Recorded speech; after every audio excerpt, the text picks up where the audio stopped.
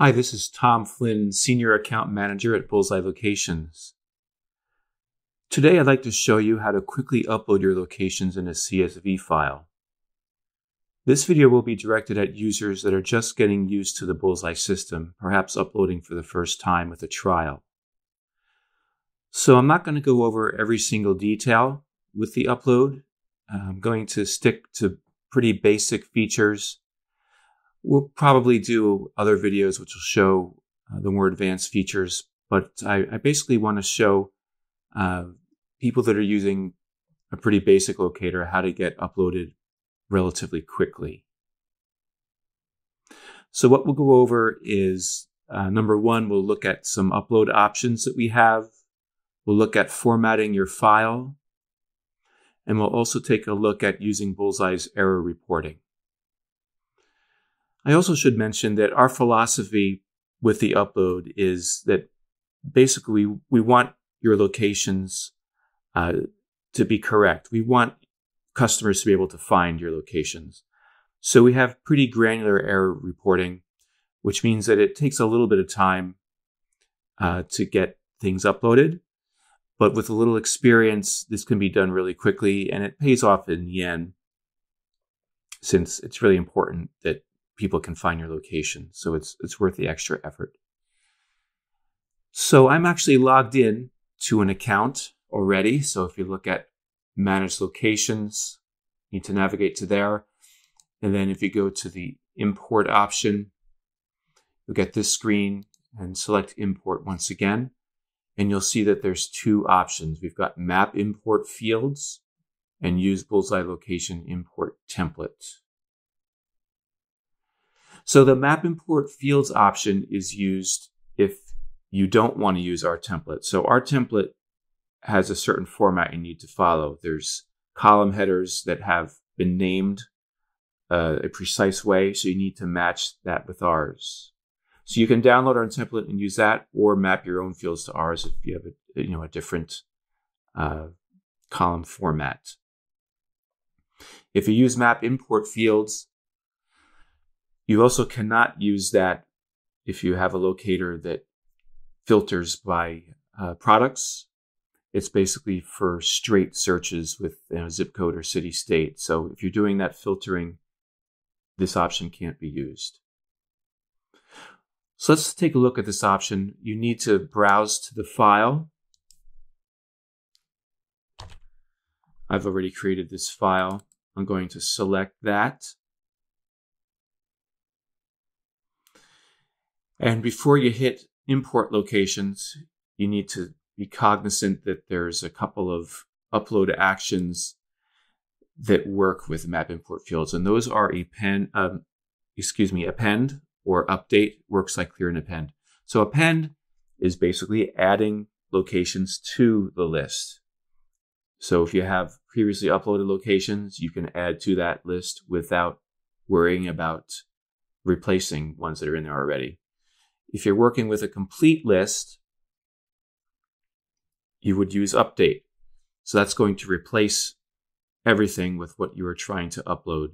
Note that when you use the update option, everything gets replaced, and that affects the reporting because you're essentially creating a new location each time you do that update. And then it will be in the reporting multiple times because it's, you're continuously replacing it. So it makes the reporting easier to follow if you use another option, which is called Update and Insert. However, that option is only available in the template option. So be cognizant of that as well. And we'll cover that in a second. So let's choose the append option. And then we'll select Import Locations, and you get this screen here, which asks you to map your fields to ours. So for instance, the location name field, since I'm actually using our template here, it's using our terminology, but you may have a different column heading. You might call it dealer name or dealer. Whatever it is called, you need to make sure that you map it to the correct Bullseye field. So if you have dealer name, obviously that would be location name. And it's pretty easy to interpret what we have here. I mean, URL, you might call that website. Some of these fields probably aren't even going to be used. I mean, a lot of clients aren't using internet locations. So just look for fields that would apply. You might call address 1, address, etc., and just map it to the correct fields as needed. And then scroll down to the bottom and select import. So that's how that works. I'd also like to take a look at how to format the CSV file. So I am working with our template here. There's a few required fields. Location name is required, so make sure you have that filled out. Country is required, so make sure that's filled out. And this is actually erroneous here, and we'll see why in a second. So put the country in here. Country can be the abbreviation, or it can be the full name of the country. You're going to want to have address 1, although address 1 is not required. Most of our clients will want to have the address in there for accuracy's sake. And then zip postal code is also required, so make sure you include that. In the Northeast, you have zeros in the zip codes, and Excel chops that off, but don't worry about that. We got you covered. We'll actually append that 0 for you. You're also going to probably want to have city and state in there. The state province field is required for most countries. So those are the required fields. If you're using the categories to filter your locations by products, you would create those beforehand and then just put an X in that column if you want to have the location assigned to that particular product. So that's a real nuts and bolts look at how to format the CSV file. Again, we'll probably create some more videos to discuss each of these columns in more detail, but I want to show you how to just cover the nuts and bolts in this particular video. So after you get your CSV file formatted, you can import that. So if I select import and then OK, let's see what happens. So you get this spinning thing here. It tells me it's validating and that the upload is in progress, and not to refresh my browser. Let's see what happens. Well, it failed. So let's see why it failed. A lot of people seem to miss this option here. It's very important to know that we've got this view errors message here. So if you select this, also look at the message here that says there were some invalid rows in the file. If I go to view errors, it says the country field, that the supplied country code is not valid. So I'm going to get a helpful link here, which will show me how to format that. So I know that this was for this particular row, row 2, there's an invalid value. So this shows us that you can use US, USA, or United States as the criteria to enter for that. So let's take a look at the file once again. Row 2, I see that the country field is S, so that should be US. I select that. And let's save this file once again.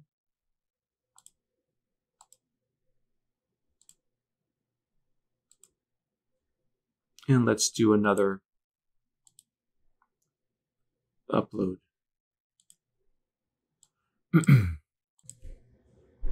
So I'll go back to import, map import fields, and then let's select the same file and do import once again. It'll ask me to confirm the fields.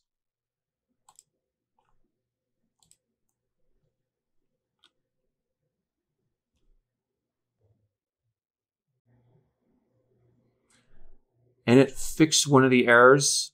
I actually forgot to fix the other error we were looking at before. So we'll go to View Errors, and it says username email already exists in our system. So if this is actually an advanced feature here, if you want to allow dealers to log into the system, you need to have a unique email address for each of those locations. So let's look at row 28 of this file. Row 28. So I see that I have this here. I'm actually going to delete this.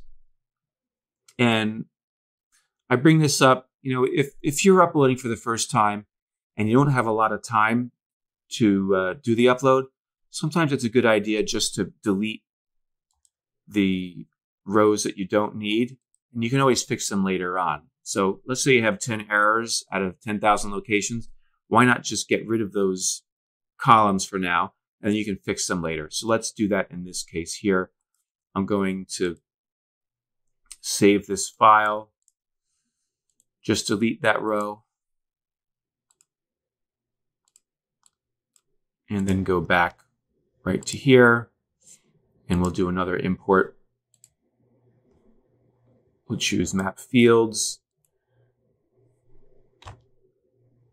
go to that same file.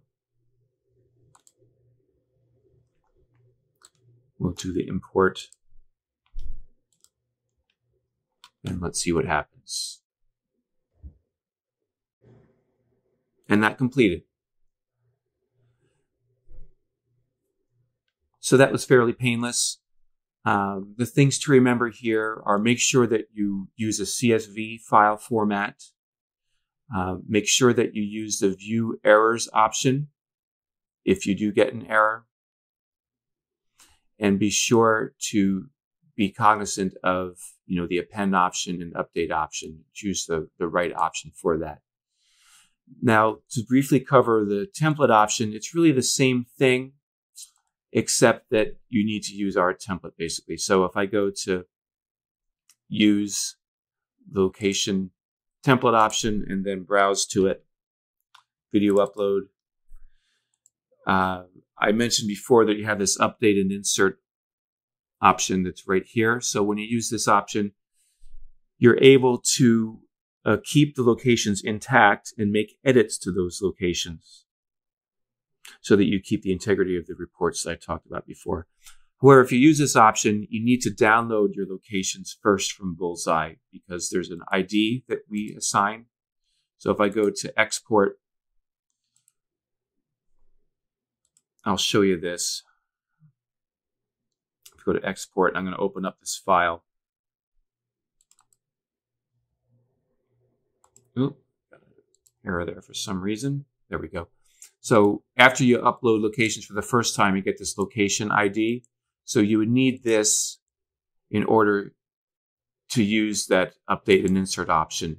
So you would download the locations first and then do the upload in order to use update and insert. So this is easy to do as well. You just select the template option, browse to the file, and then select one of these three options. You can use the update and insert option. So I hope that was fairly painless. It actually is pretty easy to use. The first time you do the upload, you may encounter some errors. We do our best to display errors for you. If you come across errors that you are unfamiliar with, you can contact me for help. We'll leave my email address at the bottom. And again, we will be making some more videos for advanced uploading options for more advanced locators, and we'll get those up as soon as possible. But for now, take a look at this video for help and contact me if you have any questions. Again, this is Tom Flynn with Bullseye. My email address is at the bottom. And thanks for using Bullseye.